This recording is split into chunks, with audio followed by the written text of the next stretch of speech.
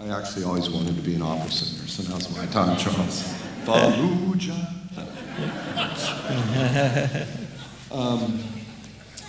You know, only in a city like Vancouver can so much magic happen. And it might take an outsider sometimes to get too close to things to appreciate its magic. For me, it's a different scoop of ice cream. It really opens my mind and allows me to see new possibilities because there's so many great minds. So I've sat here and every single person who says something I feel somewhat connected to. I can share a story. Chip, I'd have to share you a story because this is really crazy. Well, I host a multimedia philanthropic endeavor called Explore.org. But Explore was taken from a company called Energy, E-N-E-R-CHI. And it was a yoga apparel line. And about 10 years ago, I was sitting in Estes Park and a company called Lululemon had just started, and your booth was next to ours. And we were talking. And anyways, Energy, the philosophy of what I do at Explore comes from Energy. I had to close it a few years ago because I got a little bit busy with Explore. Anyways, Lynn, I haven't been in my locker in 4 years. People ask for it. So Lynn, in 4 years, I decided to kind of go into my own soul by opening that locker because Energy was really a dear part of me. I opened it, and I took out a pair of our yoga pants. And I didn't know, Chip, you were going to be here today, but these pants are right in my pocket. Now here's something crazier. I had never been to Vancouver then. And do you know what these pants were called? These were our, well, Energy, but these were our Vancouvers because of the colors, of the green and black. Now, the person whose booth I was next to said, that is incredible. Now, why? How does that also apply? Well, what was Energy really about at its core is about blending East and West values and the convergence of what was going to happen. And now the gentleman comes, the reporter, and so there's something very magical about this city. It really is a change of flavors for me. That's why your talk hit on so many chords, because just today we had a meeting with a marketing firm. And I was like, just listen, Charlie, it's not your show anymore. Like, you know, I think I'm almost becoming detrimental. I'm trying to do less and empower others and trying to learn to listen. So maybe we could talk. I just really enjoyed that. But where else could an opera like Fallujah even incubate? But in a city like this, you know, there's a real selflessness in Vancouver that I've never really experienced. And at Explore, our mission is to champion the selfless acts of others, to try to create a portal into the soul, and to inspire lifelong learning. And so this has really become an incubator city for me, and it's no surprise that so many wonderful projects we're working on have come here, like Sam's work. I wouldn't find this back home anywhere, or Charles's work, or we work with the Vancouver Aquarium, I met some wonderful new gentlemen working with PTSD issues. But in those videos, you know, the places I just saw, India and China, and hearing that talk, breaking down boundaries and replacing fear with trust. That's really what my mission is at Explore. That said, you know, Sam, I wasn't really expecting to speak much. I could share a lot of stories, but we do have some new initiatives, and maybe people here can help. Life has changed a lot for me. So it started as this kind of, Explore started as a traditional film, photography, media company whose goal was showing how we all share connective tissues around the world. So I kind of started by going to places that are dominated by the media and hopefully portraying a positive light. China, we all say, is the world's great superpower. We should be afraid. We like to point out there are human rights violations, but we've all had a history of violations.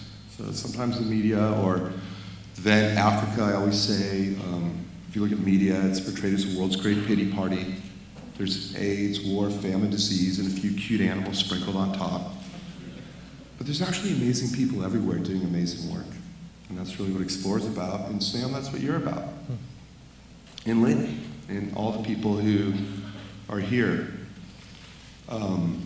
We do have some new initiatives I'd like to share with you that have been really exciting, and they've kind of, well, I've been here taking place. They're not that exciting, but I have an opportunity, and so if people know or have any ideas. Let's just first start with, we'll start with cute and work our way up, maybe. As a hobby, this is the first time I actually have a golden retriever named Lucky. He's 15 now. He was a search and rescue dog. For the last 6 years, what was actually really interesting about the talk before is how the world's changing the economics. All of my projects have actually been in America because there's more change going on in America. I've seen more third world conditions actually in cities like Detroit, West Virginia, and Mississippi than anywhere in the world. So in terms of especially aid and support. So anyways, this dog, he's 15 now. We started a website, Facebook page actually, running a website called Dog Bless You, like God bless you. And it's really what, of all the things I do, it's what gives me the most joy actually, this page, because it's complete purity of spirit, it's pure love. There's about 330,000 members on it. It's become one of the larger photo sharing sites, but I'm only bringing this up because we did a campaign, we've done a few. We sent 6 search and rescue dogs when the tsunami hit Japan overnight. We just had a campaign called the Eyes of March, where we gave away 6 dogs to people who are blind. But at my real campaign, and this was funny because Charles is doing Fallujah, and this is why I'm tying it in, is we had a campaign last summer called Dog Bless USA, where we so far paired up 36 service dogs with soldiers struggling with PTSD, which I think is just one of the most amazing things. And we get letters now all the time for more and more requests. So I bring this up because this is what I love about social media and Facebook. I'm either going to launch what I call, if it's over, no one knows this, by the way. This is beautiful. Not even my own staff. I'd like to acknowledge Jason and Tom over there, who are the real brains. One campaign, I might call it, in America, May 27th and July 4th, is I call it the Spirit of 76, which means during America independence, 1776, the idea is we're going to give away 76 more dogs. And we do this kind of like sharing system. And I bring that up. If we don't do it then, we might do it over the elections in America, because I have a little campaign with my Dog Bless USA. I have a photo of a golden retriever a soldier sent me in Afghanistan. There's a Stinger missile on his back, actually. And he was one of the dogs that was looking for Osama. I almost said Obama, jeez, Osama.